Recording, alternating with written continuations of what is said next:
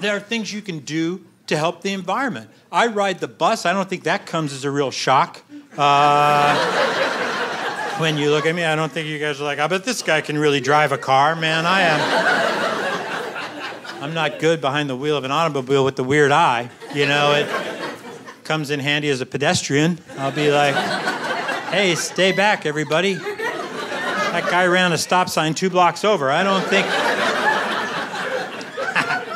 he's gonna stop. But I ride the bus, and this happened to me at a bus stop in Colorado. I'm from Colorado, but I don't ski because I'm already sliding downhill in so many other areas of my life. But I keep the poles because they're handy for picking up trash, you know?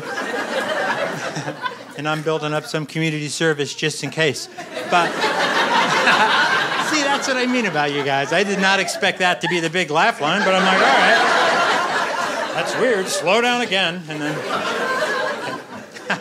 Sorry, that's usually just what I hear in my head. But like this happened at a bus stop in Colorado. It was 8 o'clock at night. It was dark out. And say that stool is the bus stop, right? And here's another side note. If you ever come up to a bus stop and there's a bottle of water, don't drink that water, man. That's what happened to my eye. But I just walked up to this bus stop like you normally would. And I startled this woman who was there. But it wasn't like I snuck up there, you know, like nobody better see me get on this bus. I just walked up there normally, and then she gets really close to me, and she goes, are you all right?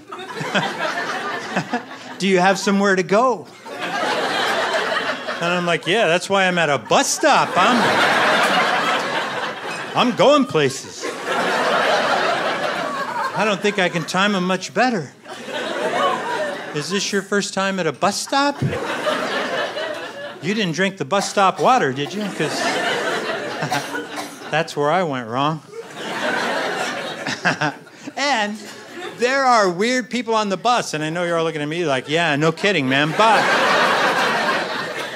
I'm not the weirdo on the bus. That's the beauty of my look, you know? Everybody's looking at me, and I'm like, you should be looking at that guy over there.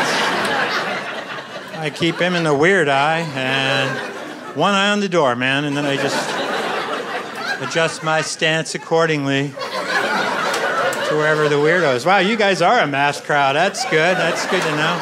I'll file that away. I guess that's more geometry. I don't know. But anyway, I'm riding the bus. It's late at night. I'm a nightclub entertainer. This guy stands up on a rolling bus and asks me for $1. And first of all, if you're asking me for money, I am going to question your analytical skills. I mean... No offense to me, but I do not look like a high roller. I look like I'm rolling high, man. You know, I'm like, do your homework, bro. What? So, all right, thank you. Thank you. So anyway, the guy asked me for $1. I try to be polite. I'm like, I'm sorry, sir. I don't have $1. And he cops an attitude with me and starts talking all tough. He's like, hey, man, why don't we take our shoes off and do a little boxing? And I'm like, well, that is a weird request, but all right, you know, I'm on this bus for another 35 minutes. Let's box, bro. I think we can get in 3 rounds if we hurry. So as he was taking his shoes off, I beat the heck out of him. You know, I'm like, hey.